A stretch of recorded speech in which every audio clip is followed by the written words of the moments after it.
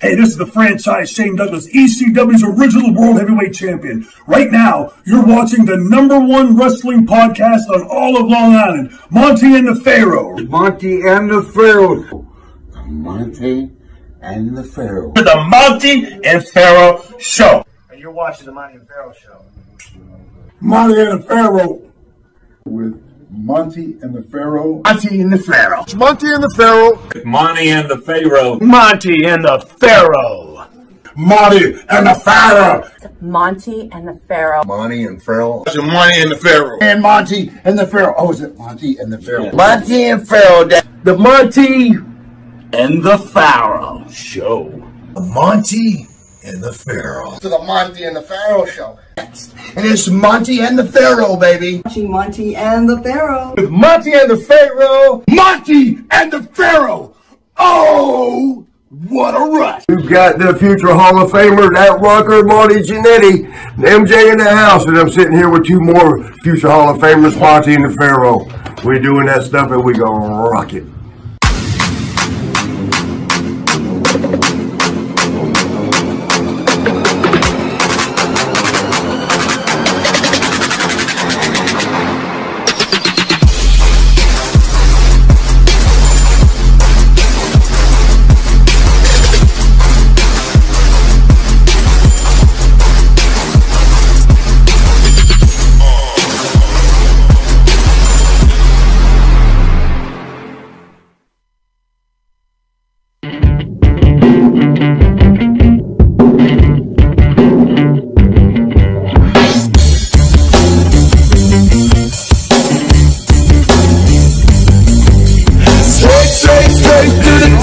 We're living this life, not just dreaming it, we're doing it for real.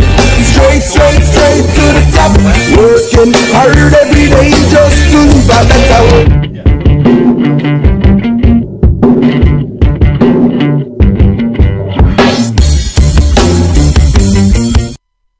All right, welcome back to a special Saturday edition of Long Island's #1 pro wrestling broadcast. Monty and the Pharaoh, seen only here live out of Rockstar Studios, Village Connection Radio, out of Huntington, New York. At the board is the owner and super producer, Mr. Jim Savali. Jim, good morning, sir. What up, man? I think that this show put Huntington on the map, bro. Did you guys know anything about Huntington? Not till I got here for this, right there. for See, this we show. proved it. There you go. That's that. And to the right is the star of the show, Mr. Jimmy Pharaoh. Jimmy, how are you, friend? It's morning. I was concerned you might not get up this morning. You should be.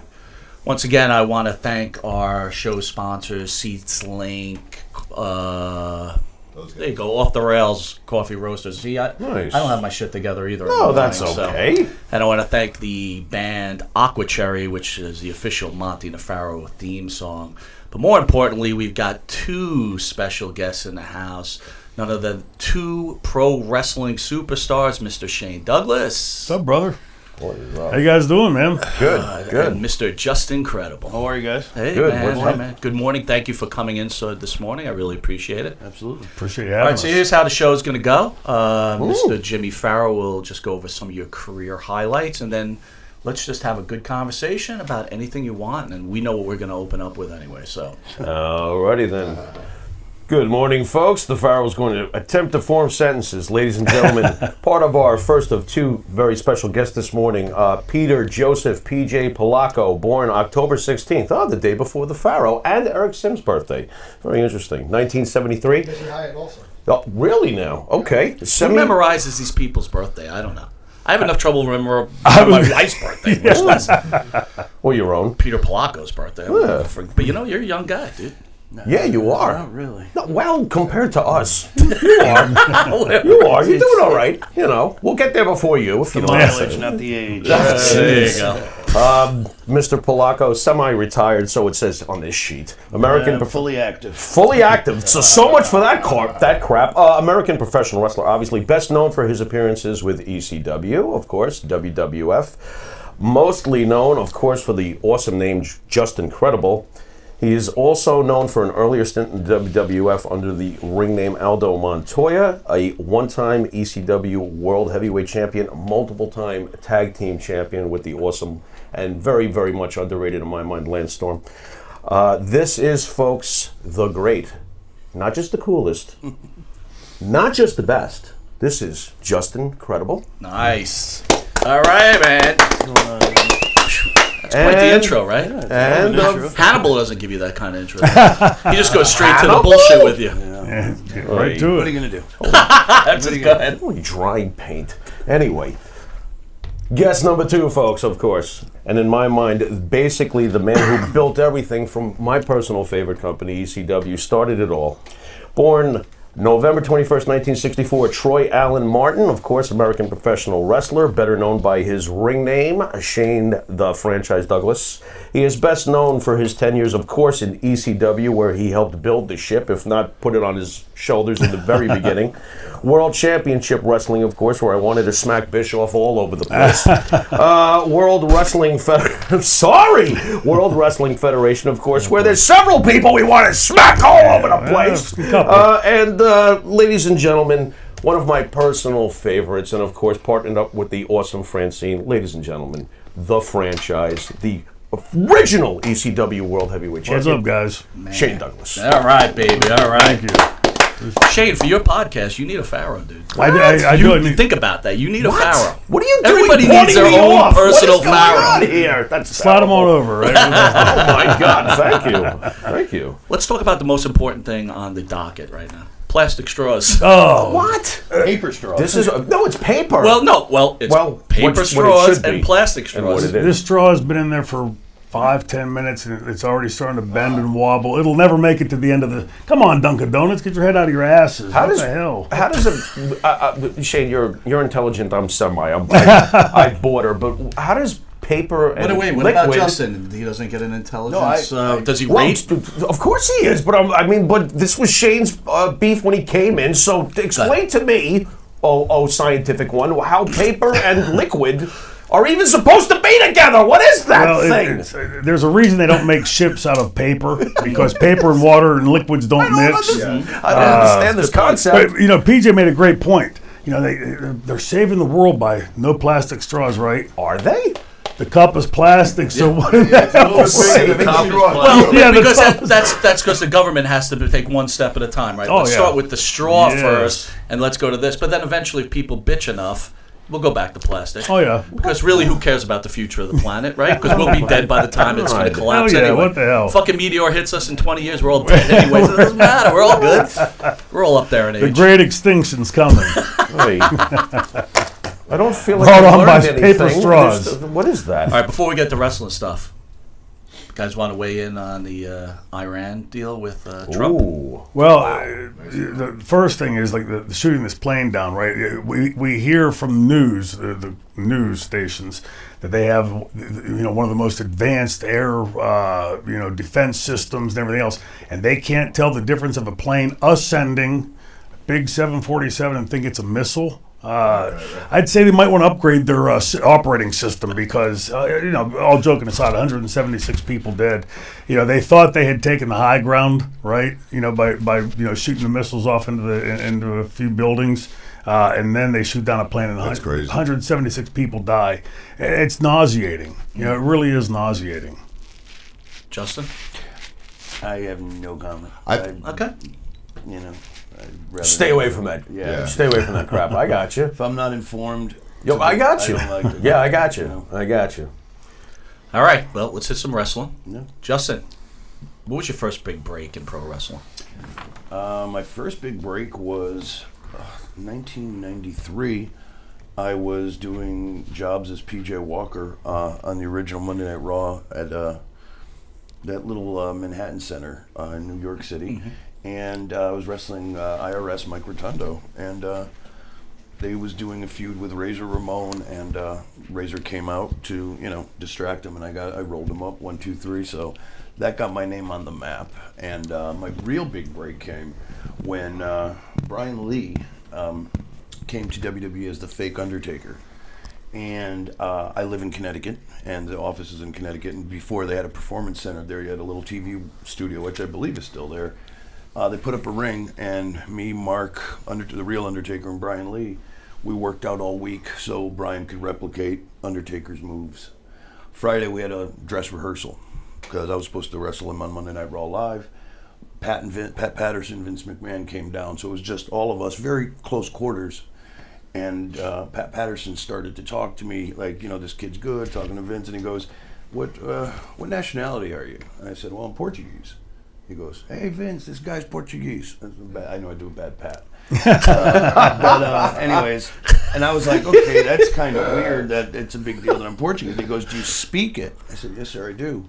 And again, he told Vince, I speak it. Apparently the whole time, they had drawn up a character for Aldo Montoya. He was supposed to be a soccer player because business was bad in the United States, so they were planning on going to Brazil, which Portuguese-speaking country, and Portugal, whatever. So that was the entire. I just was in the right place at the right time. Right. I mean, I was fairly talented, but very inexperienced at that point. I've only had maybe 40 or 50 matches under my belt. So I was just, right place, right time. What was it like early on working out with guys the size of an Undertaker? That had to be interesting. It was very, very intimidating. I don't think people. It's not like that today. I noticed, but back then, I remember one of my first matches. I wrestled my first match in WWE or WWF at the time. I wrestled Lex Luger. Okay. And the rings were so big and the lights. It was so intimidating. I'd never been on television before, and I don't think people understand how big those guys were and how intimidating it was. And back then, like I got in the ring to just see if I can run just to get my foot, my head wrapped around it because I wanted to do a good job. And people are like looking at like nobody was in the ring. Now everybody's in the ring working out all their stuff and doing all this stuff. And I was like, people were like looking at you like, what is this kid doing in the ring? I was just trying to run the ropes, see if, get my steps. And it was, so that was really it, man. It was, I was 19, 20 years old. I was definitely not prepared, both as a young man and a performer, but I quickly learned, and it was I'll tell you what, it was a great experience. I got to travel the world, work with a lot of amazing people, and, and it helped. What I think helped me was at least I knew, even though the Aldo character wasn't, anything to talk about, you got the experience to be on live television, to work television. And I think when I went to ECW, I think Paul recognized, because ECW had their first pay-per-view, I believe, Barely Legal, going into their second one. I was part of the second one, and all of them from then on. But I think he was looking for somebody that was young and had been familiar with television a little bit. And I just think it helped me, and I learned really everything else from ECW, how to be a better performer and character. And it was like night and day. I never did promos between the really, until I got to ECW. So I wasn't very good at those either when I first got there, and but it was definitely interesting. Cool.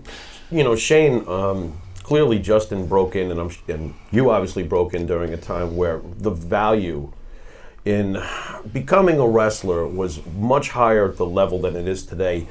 How do you feel about the fact that it doesn't seem like today there's no licensing required? Anybody can just get in the ring. It wasn't like you guys. I mean, it was a completely different situation. How do you feel about today's state of how it is so easy for anybody to get in the ring today and call themselves a wrestler? Sure. Your thoughts? Well, I mean, I look back and I think, the way I came into the business, you say about break.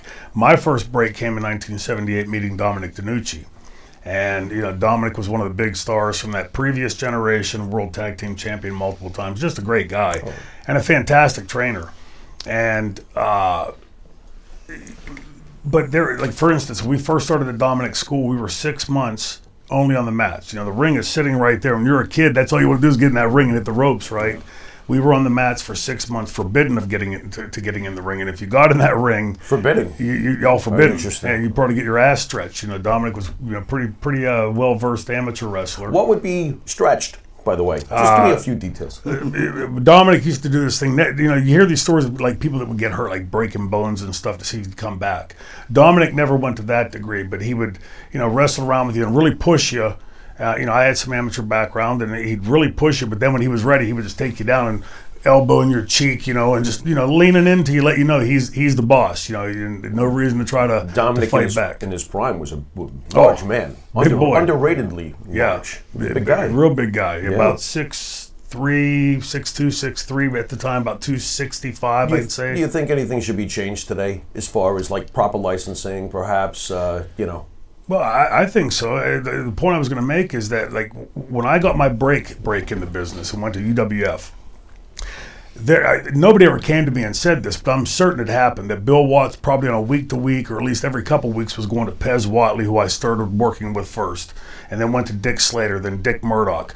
And I'm sure along the way somewhere, hey, how's the kid doing? How's the kid doing? And if they would come back and say, the kid's got an attitude, the kid's stiff, the kid doesn't have it, you'd have seen Shane Douglas disappear and some other kid would have gotten that spot.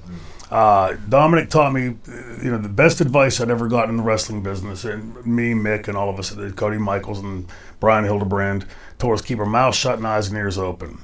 And I never opened my mouth. When I went to WWF the first time to do jobs with Randy Savage, was the first person I worked with. And he said to me, so what can you do, kid? And I thought, I like real sheepishly said, well, I can drop kick and I can, and he said, no, what's your best stuff? I was like intimidated to even talk because we were taught not to do that. And afterwards he came back, and I'll never forget this. He came back and, put me over a little bit and got himself over big.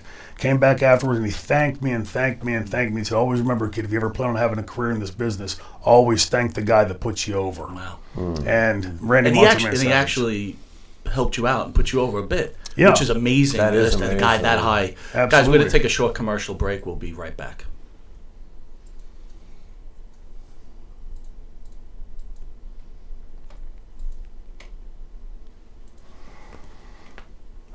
All right, we're back. That was simple, right? World of professional wrestling. How do you guys keep a relationship? How do you keep a marriage strong? How do you become a good father? You don't. Well, honestly, yeah. It decimates marriages, right? For people that stay married is a pretty amazing thing. Yeah. The toughest part of our business, and guys, first of all, so everybody understands, I say it in my podcast all the time, when I say the boys, I mean the men and the women in the dressing room. Everybody's the boys. It's you're on the road. The boys never complain about being on the road. We chose that life, but you missed your kids' first words, first steps, first days of school. All the big birthdays and all that kind of stuff. You pretty much are married to the business, and the strongest women can bear that out and maintain the marriage. But I've never done a study on the figures, but I'd say it's probably north of 90% that marriages fail. Special type of woman to wait for. Absolutely. I've been married 23 years. There you go. God bless. Married in, Well done, sir. So when's the book coming out to give the rest of us tips? I actually have a book coming out. There it is. There it is. Chapter 3. No, I got married. Yeah, seriously. Okay. I got married June 4th, 1997. I'm still married to the same young lady. 3 beautiful kids. Congratulations. My oldest son is Rowan University sophomore. Teak. Very cool. Fraternity. So he's a great kid. I'm very blessed. And what helped me, at least, was ECW. Yeah. Because a lot of it, we started to travel. We traveled all over the place, but mostly it was in the Northeast. And my wife's from New Jersey, and she has actually worked with the company doing the merchandise until she got pregnant with my son, who was born in 2000. So you met through the company? No, we met outside, but okay. when she was coming around anyways, and that was when Damien got fired. I believe a position opened up. And she was traveling with me anyways, because we didn't have kids at the time. So it just worked out. We traveled until 2000. Were you worried about the boys, though? No. Right? We all hear about what happens in the locker room, right? If it was WWE, I might have been worried. But ECW was, it sounds weird, but it was a very family. We were a family. That's true. We wouldn't do that stuff, What's your kids take when they see videos of Dad? They don't, they've been around it so long, they really don't care. I'm just curious. Yeah, they don't like, check out Dad. They don't, they don't, no. Really? They really don't. Okay. They stay as far away from it as possible. Well, okay. As professional wrestlers, right, you guys have to have egos. So I was just thinking about regular life, right? If you're lucky enough, you don't get fired from a job or whatever else. Sure. How does it affect your ego when you get let go from a company? For me, it's sort of like it was a revolving door. I came into the business when there were still the territories. And so, if Company A fired you or let you go or wrapped you up, you went to Company B, C, D, E, F, G. As that changed, for most of my career in the ring, you still had WWF, WCW, and ECW, so there still were alternatives. But it wasn't a hit to your ego. Like, weren't you like, you got families, you got kids, and you're like, oh man, I got. You usually see the writing on the wall, anyways, and there's usually a lot of things that come with it. Pro wrestling is one of the strangest things because sometimes talent doesn't always. You know what I mean? It doesn't always. Cream doesn't always rise to the top. Well, but it's not necessarily always the case. It usually does, but not necessarily always. And we've both been in that situation where we've been in a place that didn't do much with us, but nonetheless, it doesn't hurt my ego. What hurt what hurt a lot of the guys was in 2001 when ECW and ironically WCW went out of business, and that's you got 3 places to work, now you got 1. Yeah, and that really that was a scary time in the business. Sure. Yeah. Shane, I wanted to ask you, and this is not easy for me. Mike, of course. I purposely gave him this question. He gives me these questions! As we know, there's some history with you and Scott Hall, obviously. Yeah. Scott Hall was in here once with us, and he did give us a kick-ass interview, but quite honestly, personally, afterwards, I wasn't too thrilled. I was like, what's this guy's problem? Anyway, he had some not-so-great words about you in response to your story about what went down with that Intercontinental thing. To sum it up, basically, he was like, for a guy who has a lot to say, he wasn't a great talker, and he was small, he's this, that, and the other thing. Do you have any rebuttal? First of all, I don't get the small thing. I understand. No, I don't get any. He's a great talker, too. What are we talking about? I understand. One of the best in the business. I'm very, I understand Hall's a tall guy. Yeah. But at no time, I was a little taken aback. Like, this is not a small guy. This is a big guy. This is like a guy you don't want to fuck with or fight with, right? Yeah. So... Yeah, so the problem was I sensed a huge amount of disrespect, and coming from a fan who knows what he's looking at for almost 45 years now, how dare you, first of all, but any rebuttal to Mr. Hall? My rebuttal to it is my career speaks for itself. I came into the business when my dad, my uncle, my brother wasn't a booker. I had no family in the business. I was taught to go out there and do it in the ring. Right. I worked my ass off to learn my craft. Because you had to. Right. I said earlier, if I hadn't, I'd have been out the back door and some other kid would have been in that spot.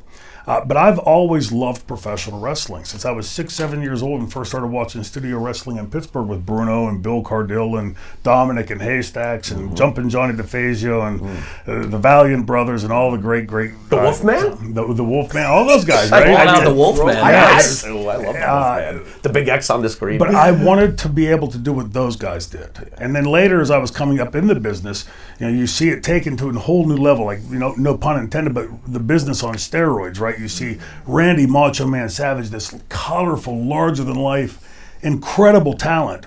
And you think in the back of your head someplace, I'd like to try to be like that, but you never were pretentious enough to believe that you could be. And then, something just clicks. Steve Austin and I, when I was doing his podcast, we hadn't spoken in years, and he asked me, before we went on the air, how long did it take before you felt comfortable in the ring? And I thought about it, and I said, well, about 7 years. He said, it was 7 years for me, too. Now, put that in context. We were 7 years, 350 plus days a year, wrestling minimum 20, 25, 35, 45, sometimes 55 minutes a night, double shots on Saturdays and Sundays.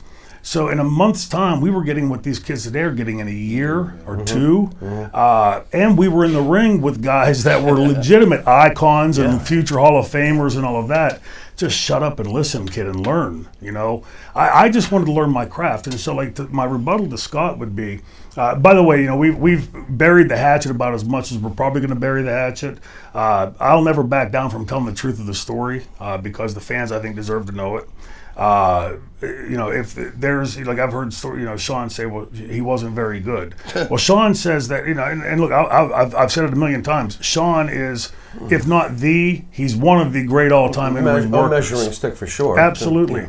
But if I can go and have a great match with Sandman in ECW, with Mikey Whipwreck in ECW, PJ in ECW, all different approaches. And what he says in his, because he's got this big thing that him and Flair, he's better than Flair. And all that kind of. One thing about Flair, and people know my differences with Flair, Flair could make a broomstick look great, right? Good. And so if you can't take that guy in ECW has that gift of gab and can work in the ring with all these different styles, and you can't have a good match with that guy, then there's clearly a problem on one side of the equation. We were wrestling, Bill Watts was there, and we wrestled in Valparaiso, Indiana, Valparaiso University, in a dark match. And the place was packed, 17,000 people. And I knew what Watts was doing because I'd worked for him. He's in the back, glued to that monitor and watching what kind of chemistry these two have. And we go to lock up, and Sean takes a flat back bump, and he's laying in the ring laughing. Well, I knew Bill Watts right then had steam coming out of his ears. And I said, unless you want to get your ass stretched, you best get back to your feet. And he jumped up, covered about, take it easy, Dean, just ribbon, Dean, that kind of shit. Well, I don't rib in the ring, because those people, those 17,000 people paid their money. They didn't come to see a comedy show. They came to see two guys wrestle, two guys they've got a lot of respect for. And I knew Watts was having a stroke right now. So I came back to the curtain, livid. And it was the only time I'd ever spoken back to Bill. Bill, I apologize. I came walking back and looked at me and went, Bill was usually rah, rah, rah, rah, and he just was speechless. He opened his arms like, what the fuck? And I said, I looked at him, I said, don't want to hear it, talk to your golden boy. And, and that just started this long litany of things. And the reason I think it hurt me personally at the time was in 1990, everybody in the WWF called me, Sean, Marty, and Dustin the Four Amigos. Where you saw one of us, you saw four of us. When we would go to Pittsburgh, I'd give the key to my brother's house, who was a set designer in Hollywood, and make yourselves at home, And Scott Hall, conversely, when Johnny Ace and I were together, we would always allow him to jump in the car. It was very rare, if I can't even recall a time that he ever paid for gas. When it came time to eat dinner, I'll just stay here. Well, of course, come on, you're going to eat dinner, right? And, stuff like that. So now you do that kind of stuff for me. I don't care if it's 50 years ago. If I'm in a position today, brother, I got your back. And it was just completely different up there. Yeah. And, I was well versed enough in the business. The first time I worked with Scott, Bill was still there. Bill was there at the time. And we were in Lansing, Michigan. And I had been doing vignettes for about a month and a half, maybe 2 months. And we walked into the room. It was me, Bob Backlund, X-Pac, and Scott. And Bill was in there, and we walked in, and it was a long first aid room. And there was a gurney that Scott was sitting on, he's doing this. He's having a good old time. And Bill comes in and goes, okay, tonight, guys, it's Scott, it's you versus Shane, and Pac, you're going to be at ringside you're going to be out there doubling for Scott, and Bob's going to be out there with you, Shane. And he stops, he looks at the clipboard, and he goes, Shane, what do you use for a finish? And as soon as he said that, Scott Hall went from this to boo-boo face. And I thought, dude, this is wrestling, When I lose, I don't really lose. And when I win, I don't really win. We're out there giving the fans a show. And that night in the ring, I had certainly been well-versed enough in the business and taught by and trained by enough qualified people in the business. I knew when I was getting the lead ass. I knew when I was getting the stutter step to throw the timing off. And we were outside on the floor, and I went to pick him up to body slam him. And it was Scott was a big guy, but he's not like an Andre big guy or an Undertaker big guy. And I went to pick him up for a slam. It was like picking a Volkswagen up. And so I looked on the post. There was a square plate. Remember the square plate that was right at the bottom of the post where it met the mat. So I took him and I slammed him into that, and I let him go to slide down to scrape up his back. And I thought, we can do this the easy way, we can do it the hard way. And it just was like this constant push-pull. And, I didn't agree with it then. I don't agree with it now. Does he have big man complex? Is he like the epitome of that? Because it seems like if you're smaller than him, he's like... He's got a jerk complex. Oh, there you go. I was... what do you mean, an asshole complex? Well, listen, I was... Because that's what I call it. No, I'm actually quite embarrassed about this, because I was trying to hang with the cool kids for a long time, and I hung out with them, and I traveled with Scott. And I was friends with Scott for a long time. I actually brought Scott to work with me in ECW in 2000 in Poughkeepsie. And he's just, man, he's just not a good person. He's got a lot of issues, and recently, in the past year, I've had some more negative. We're not friends anymore, and it took me a long. I always saw what he was, and it's a shame, because I had a lot of empathy and sympathy for him, because I've struggled with addiction and alcoholism myself, and he's had. It's a tough road. Yeah, but nonetheless, it's not. And he had a tough childhood, but it's not an excuse to be a dick. Thank you. And I know Sean, and I haven't spoken to Sean since 2000, Shawn Michaels since 2006, but I know Sean has at least attempted to change his life. I don't know how it is to be around him or work with him, but I know Scott has never changed. And it's a sad life. He doesn't get along with his son, Cody, who's in the business now.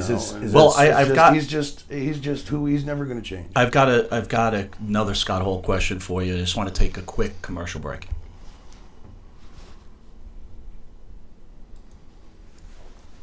Excuse me.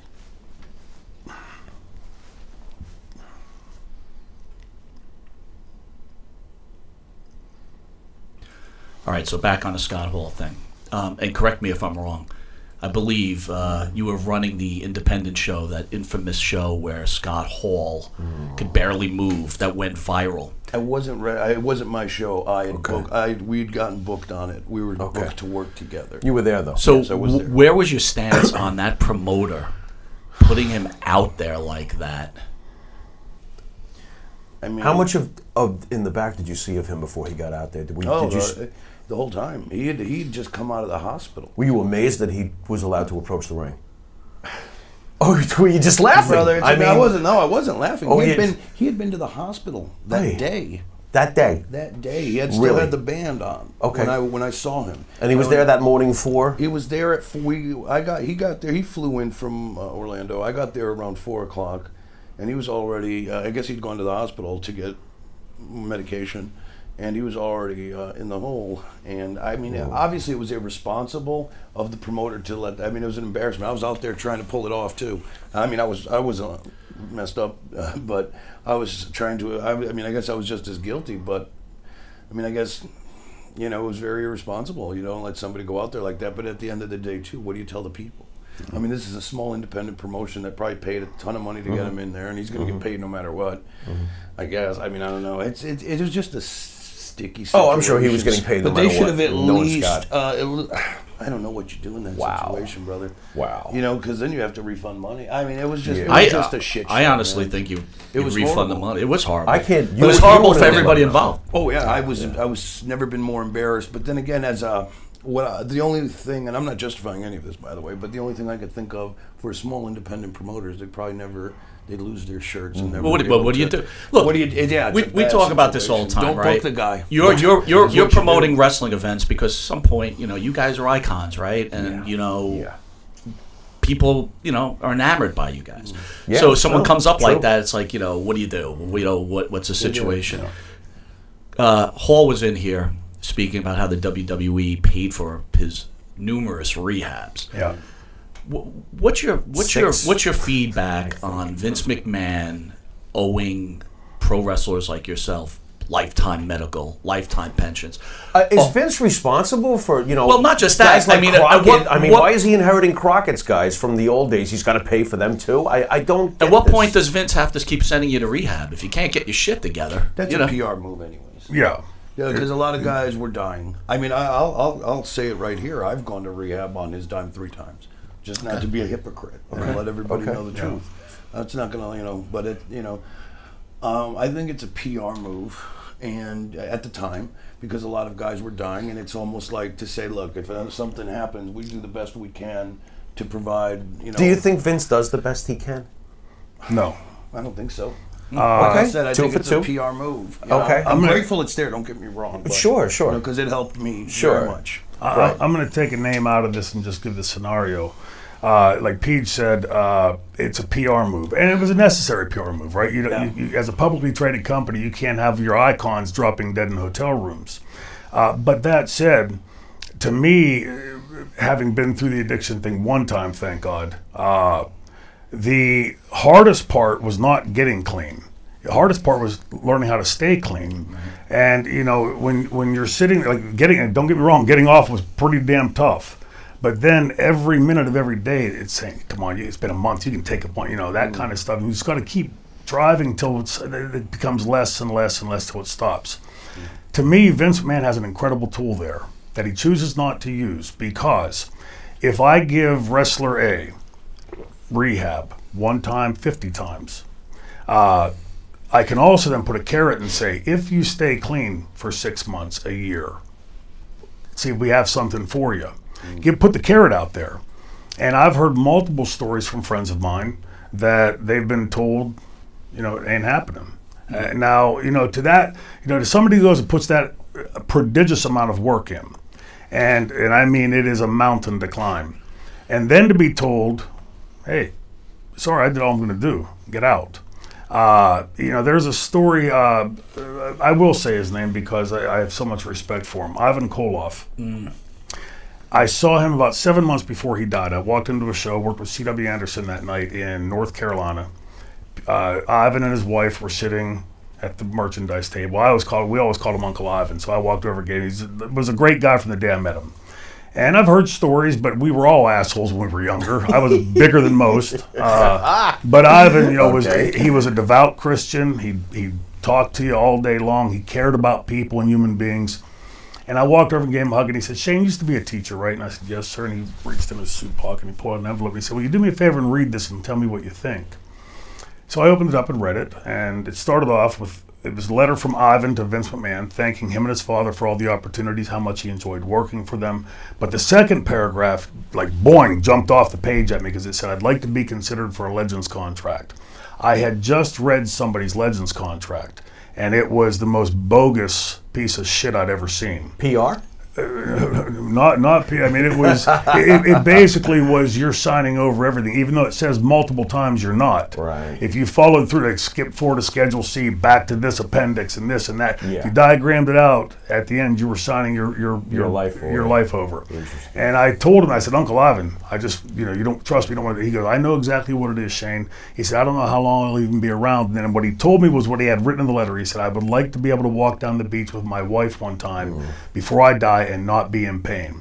He then thanks Vince and God blesses him. I said, Uncle Ivan, if you know what a Legends contract is and you're fine with that, I said, I'd give the letter an A+ if I was grading it.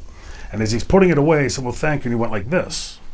He reaches in the other side, and as he's pulling out the envelope, I see the WWE logo. And I said, Uncle Ivan, that's your personal business, brother. That's none of my business. He goes, no, I'd like you to read it. So I wish I hadn't, but I opened it up and pulled it out. The whole letter was this long. It wasn't even professionally, addressed. Mr. Real Paris, 123 Main Street said, Ivan, I don't know why you're writing me this letter. This has nothing to do with my company. After all, this has nothing to do with my business. After all, I don't run a fucking welfare company. Whoa. Vince. To Ivan Koloff. Wow. And, do I think Vince is responsible for taking care of Troy Martin? No. But do I think these guys that have sacrificed their marriages and their relationships with their kids in many cases and done themselves real physical harm in the business, should there be some responsibility? Take the concussion, for instance. The NFL tried to conceal that, got caught with their pants down, and did the right thing. They settled the lawsuit and took care of their players. Vince McMahon in 1995 did a segment with Sean about the concussion with the doctor and saying, there's long-term effects to this and everything else. Suddenly saying it, see if you can find that on the network. Yeah. It's disappeared. And he has steadfastly fought that. And there is legally right, and then there's morally and ethically right, and then there's being a human being. Right. And I would contend that somebody like an Ivan Koloff deserved to be able to get his, so you understand, he'd broken his ankles like dozens of times, and both ankles were fused under. He's hobbling on the sides of his feet. Kamala, right? Jim's had his legs amputated, and these people, I don't want a damn dime from the jackass, but there are some people that can use that help, and I think again there's a moral obligation to this. The guy's a multi-billionaire, in part because of the work that these guys had afforded up to him. And to then just be discarded or told you're begging for welfare because you'd like to get your ankles fixed. I just see like a discrepancy. If you're going to send me to rehab 23 times at 50 grand a pop, but this guy needs a couple thousand or 10,000 to get his ankles fixed. Right. I mean, let's be honest. To a guy like Vince McMahon, that's the change we have in our pocket. It's disgusting. So he should take care of Marty's foot. Absolutely. Marty's foot. So let's roll it into Heyman then, right? You both work under Heyman, right? Yep. Heyman uses you guys to build his career because you guys made his career, actually. Yep. Sure. Then correct me if I'm wrong, kind of like leaves you guys in a lurch, runs the business under the ground, doesn't pay you. I don't know if he didn't pay either one of you. I know he didn't pay a bunch of people, right? He's waving. And now he's probably a millionaire working for the WWE. You ever get annoyed when you see Heyman in today's state? I mean, like that no Mm. good Rick and Rack and Russell I have no feelings. Yeah, I'm the same. Like, just don't. It's a yin and yang, right? For me, Paul Heyman gave me the opportunity to be the franchise character that I'll be forever known as, and just incredible, incredible, and so you can't. And most importantly, from a creative standpoint, never micromanaged. Never came into, at least to me, and said, "Okay, Shane, go out and do this and this and this, and then this at the end, and make sure you say this and that." He would give me a general overview. Go out and mention Taz. Get heat on Funk, whatever. And allowed us to be creative. That was the fun part of the business. And I'm hearing today the kids are told, by the agents, do this and this and this, and here, read this teleprompter, and what fun would that be? I'm just regurgitating somebody else's garbage. Did either of you ever grow uneasy, just for real, with the amazing amount of heat you were both able to draw? Like, whoa, maybe I do my job too good. Dude, you were hated. You were hated. I loved you, but everybody else. It's the truth, though. I mean, how was this behind the scenes? Do you look in the mirror and go, man, maybe I'm doing my job too good because you used to get, you of course, but... I mean, they want to reach through this set. It's just incredible. It was fun. You were great at it, but it just allowed me to be the person I am not in real life. Right. Okay. I'm a kind and gentle. You know me. I barely say boo to anybody. I have my flaws like all of us do, but nonetheless, I just allows me to play in the sandbox, and I just went out there and just went big, and I also just tried to do stuff that was going on, stuff that I would see, because back then, there was so much going on with the Attitude Era and the NWO. So my character was just a combination of a lot of the people I liked and admired, and I just went out there and just whatever stuff. I do whatever stuff, Real quick, name a couple of guys you admired. Ric Flair, Ricky Steamboat. There he is. Shawn Michaels. There he is. And at the time, as Razor Ramon as a performer. Sure. Absolutely. One of the greatest performers of all time. He's one of my all-time favorites. It kills me to, Well, I mean, it is what it is. Think but about it just him gave that me an way. opportunity just to go out there and have fun. Like Shane said so eloquently, Paul lets you kind of find yourself. I mean, one of the best matches I've ever had in my career was with this man in Philadelphia, Pennsylvania. It was fun. Oh my God! I still, when I show somebody a match, it's usually that one. Really? Yes, yeah. Thank you. It was the most, because we didn't really call much. No. We just went out there and we're again. Flair Steamboat kind of stuff, just chops back and forth. And when you can trust, not to cut you off, when you can trust the guy you're in the ring with, that he's going to uphold his end of the bargain. That allows you complete liberty, because now you can go out and be the franchise. Because I know PJ's got his side covered, and then you can open up. Yeah, and then you just hit like every great match I've ever had, you just hit like sort of a groove.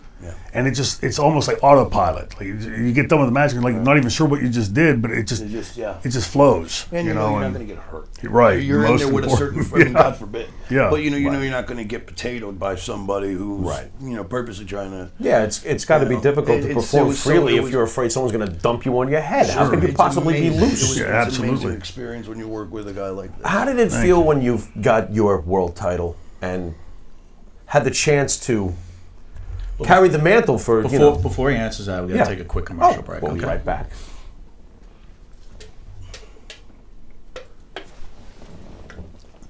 The paper straw is holding pretty tight. Well, No, maybe man, not. that's not working. I'm going to start sucking. It's going to start spraying out the other side. All right, we're back. Go ahead, Pharaoh. Sorry to cut you off. Just a buddy. reminder, Justin, when you finally won the world title, which I thought was an awesome moment for you, how did it feel to basically continue to carry the mantle that Shane had helped build for ECW, my personal favorite company? It was, first of all, I didn't find out until about halfway into the show. Really now? Yeah, Surprise? Well, what was going on? It was at the time, I believe, Taz had come in. He was in WWF. Taz had come in to beat Mike Awesome, who was in WCW. That's right. That was so cool. Taz was wrestling Tommy Dreamer, and I was doing something else on the show, like a small. I didn't have a match, small segment or whatever, and it was presented to me like a couple matches right before. So you pull into the parking lot. You don't even have a match that night? And you Well, I mean, walk Paul- out of there. Paul knew what was going to happen. I just didn't my know what Lord. was going to happen. But no, I mean, I was just look like Shane said. I mean, it's not like you win it or lose it. It's a performance thing. I'm such a nerd. To me, it's But I know it's like it did mean what it meant to me though. In retrospect, it's that Paul trusted me to be the world champion. To carry that end of the bargain, which meant that in a world where there's WWE, WCW, and ECW, the top, I was somewhere in that echelon of, wow, you're pretty good, kid. So that's what it meant to me, is that I'd finally gotten to a place that I could be an elite performer, and it did mean something to me. I didn't mark out like oh my God, but it was.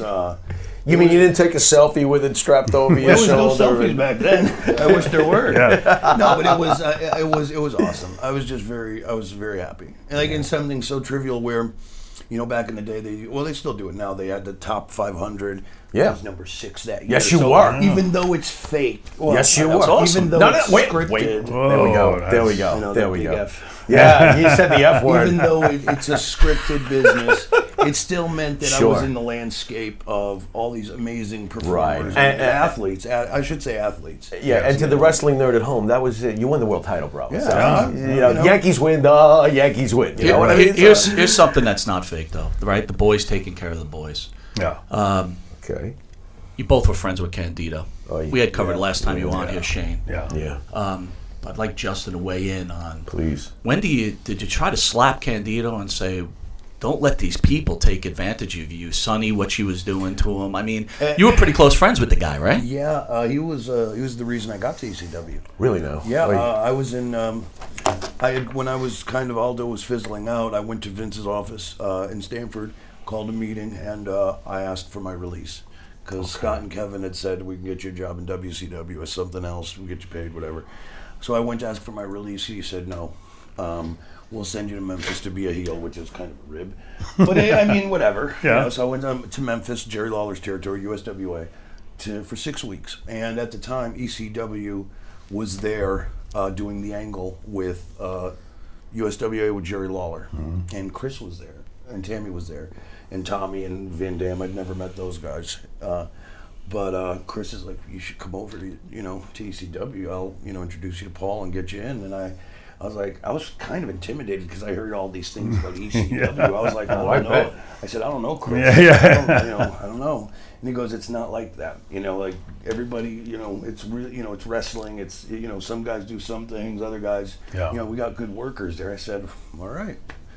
And that's what happened. So I mean, look, when that stuff. I mean, when I was there in WWF, I was so young and so scared all the time. I saw what was happening to Chris. I think we all kind of did. But what do you say? Right. Yeah. I didn't have the heart. It's his life. I mean, does he have a clue, or is he just like clueless to what's going If you on? didn't know, Yeah, he knew. come on. I mean, Chris was a very non-confrontational kind of person. Yeah. He would walk 20 miles out of his way to avoid confrontation. right. Yeah. He'd give you the shirt off his back. He'd dig a ditch for you if he needed. Yeah. But he didn't want to get into this fuck you thing. And so I think he turned an eye to it. I think he genuinely, I know he genuinely loved Tammy. Yeah. And so he would, like we all do, right? We'd overlook things. I overlooked plenty of stupid things in my relationship. And I think that was the biggest part. You mix those two together, and that set Chris up for a lot of. Not to bring it back to Scott Hall, but when he was in here, he's like, was none of my business. People could do whatever they want. And then 2 was, he thought it was Candido and Sonny's little deal. Like they did that. That was their deal. They liked that mix. That's a convenient, right? Hey, don't blame my friend who just fucked your wife because it's a thing that they have, right? I mean, come on. It was nothing like that. Did you just want to slap the shit out of like Sean? Was there anybody either one of you wanted to smack the shit out of during your career? Like, what is your effing deal? You know what? No, I'm serious. Give us one each. Just give us one. If you can. Absolutely. For me, when I say this, and I don't say this just like to be pat to what we're talking about, but when I was in WWF in 1995, the only way I could go there and not smack the shit out of Sean or Razor or somebody was there's 23 miles from my house to the Pittsburgh airport. And, you know, somebody like PJ, a performer, will understand this. I would transform into the franchise en route to the airport. Understand. And would stay in that 24/7 until I would come back and decompress driving home from the airport. And would be so fucking mentally exhausted. Yeah. Like, oh. It's not easy being the Pharaoh. Go on. And, you know, it really wiped you out. But that was the only way you could do it, was to put on that game face and sort of put yourself in that world of fake WWE, Def or E, whatever. And, you know, just turn cheek to it. And I had asked Chris one time if he wanted me to go have a talk with Sean. And he said, please don't. I think he was afraid of getting the pushback from the company. Right. You know, Sean was their golden boy. And, you know, to me, and I'm going to go out on a limb here. I'm going to take a stab at it. Those guys knew what they were doing. They knew that they were protected. And so, like, you know, without having to go into the long-winded story, the story about Pierre. And, you know, when you see something like that, these guys are being driven around in limousines flying first class. Me, Peach, Tammy, and Chris were, remember, we had bags on our laps, behind our heads, everything else. Welcome to Wendy's. Can I take your order? Correct. And not complaining. Hey, we were on the road and having fun. Yeah. But to see them then turn their sights on this guy only because he wanted to do what the owner of the company said to do, that shows you what kind of level of human beings you're dealing with. And I remember being in the room when they were doing that and kicking that around, and I felt like I was watching a woman being raped. I wanted to go take a shower. I was like, what the? Right. What are we doing here, you know? I'm thinking of the word hazing, but it seems like it's almost worse. Oh, that's not. I don't think that's hazing. No, I think that's flat out just being. What is that? That's being disrespectful. Look, but they've all gotten older and they've thought about what they've done. And Sean has found Jesus, and Scott Hall is in here. When he's not shooting deer, he's found Jesus. But go on. Some things are just unforgivable. Yeah. I mean, Jussie, you want to weigh in on this, or? Look, man, it was a time in the business where, and let me tell you, and this is the funny thing too, is they weren't making all that much money then. Really? No. Okay. Scott would cry to me. Or were they blowing whatever they were making? No, I mean, you know, maybe a little bit, but Scott was crying that he would be scared that he couldn't pay the electric on his house. Really? No. He wasn't making a lot of money. I mean, those were lean times, but. It's all a bunch of, I don't know, man. It was a lot of drugs involved, let me tell you that. Everybody was effed up. You know, a lot of drugs. But it's incestuous, isn't it? You're a family. Yeah. It's like, you know, that's your sister in some terms. There was no family over there. No. See, it was all for one and one for all. I mean, one private little party and everybody else was... But move with the ECW then. You want to take it from the WWE. We had Too Cold Scorpio in here. He said while Candido was wrestling, Brian Lee was pounding Sonny in the back while they were watching a match. Yep. That happened too. That happened with when Candido and Tom Pritchard would wrestle opening match. Hunter, when he first got in, would sit back and watch the matches. When the match was over, go and knock on the ladies' locker room, because back then it was only Tammy. Yeah. It wasn't like there was a ton of girls. Right. To let them know that, you know, the match is over, they're coming back. You know, it's just... Pull your pants up, the match is over. Speaking of... What is going on here? Yeah. Speaking of Hunter, though, Hunter seems like he was a pretty decent guy, right? No, he's a piece of shit. Very interesting. Tell me more. Tell me more. Well, when I first got there, I started traveling with him, and I was there when Joni China first came to the company. She was just a local. She didn't look like she did at the end, and she was just a humble kid from New Hampshire. And Hunter just, man, in 1 year, he went from a normal guy to just, you know, a lackey for those guys. Biggest opportunist you've ever come across? Yeah. And look, smart guy. You can't say stupid. He's a billionaire now. You know what? I wouldn't want to be him. If I could switch with him, I have a lot of difficulties in a lot of areas, but I would not want to be him. Sorry. Understand. You know, there's a thing in our business that I would hear these stories from Dominic and Bruno and all those guys about the camaraderie and everybody had each other's back and that, and I had never seen that anywhere in my career. Bits and pieces in the NWA, bits and pieces in UWF, but it wasn't until I got to the ECW that I knew that if like in Allentown got attacked by the fan and the dressing room emptied out and dragged me by my hair over the railing and built a wall around me. half those guys probably couldn't stand my guts at the time.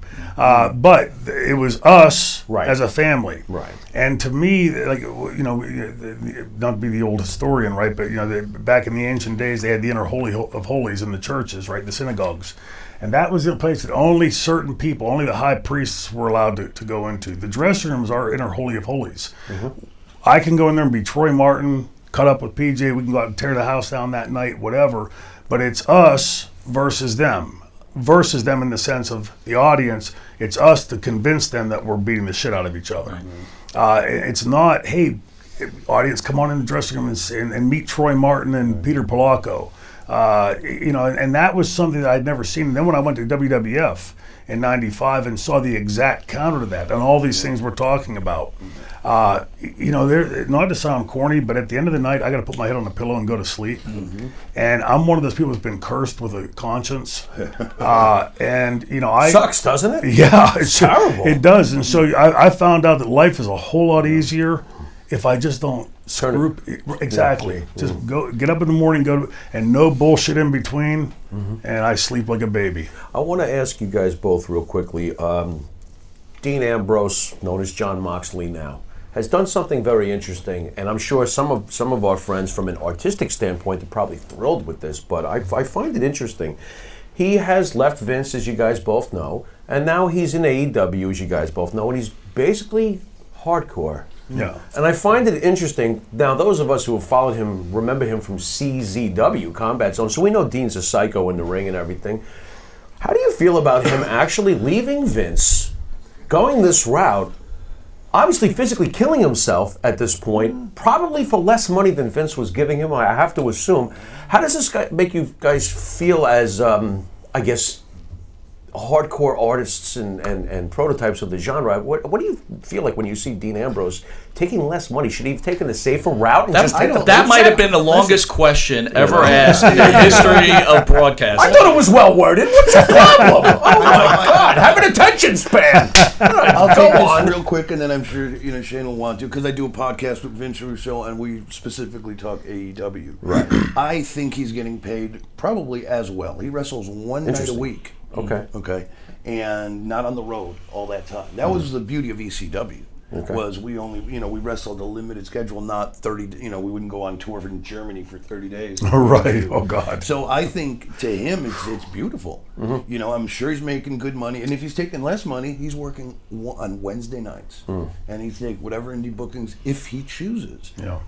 It's not going to last. Has he hurt his exposure? Because I don't think so. The WWE's ratings are, even though they complain today, it's still 2 million, 2.5 million people. It's a lot of people. AEW did almost 1 million people. So where's the? I think he wins. Interesting. I would have done the same thing. Interesting. The only caveat I would add to that is, he's older now than he was. And speaking of somebody that's traversed that road, Terry Funk told me years, probably I was about 25, 27 years old. He always called me Shano. He said, Shano, one day that bump tank will be empty, and there's no place to refill it. Wow. And when you go in there and you start taking those crazy bumps, especially how old's Moxley? 36, 37. He's up there. That's going to put mileage on him a lot quicker than if he was 27 years old. But I'm a firm believer, because we had the liberty in ECW. If that's what John Moxley wants to do, and the fans are buying it, then the artist should be allowed to have that autonomy to do that. Chris Jericho amaze you guys both at this point in his career, that he still does what he does? Because he's amazing. Yeah. It's ridiculous at this point. I was pretty much expecting this from him, because he's been around the business. He's a smart kid. Reinvents himself over and over and over. I've never seen anything like him. His track record's ridiculous, the reinventing. Listen, guys, I got about 2 minutes. I want to bring Eric Sims in from ESS Promotions. Eric, welcome. Thanks for having me back again. Good to be back. Yes, sir. Yes, sir. Starting the 35th year of ESS. 35 years. 35 really years. Now? Wow. 35, You're classic. Thank you. There you go. 1985. Okay. Okay. Holy Hulk Hogan. Gotcha. Yeah. Listen. Yeah. I was around when I was back in and by the way, they called the golden days. Eric, nice mugshot with Vince McMahon. I saw that on Facebook.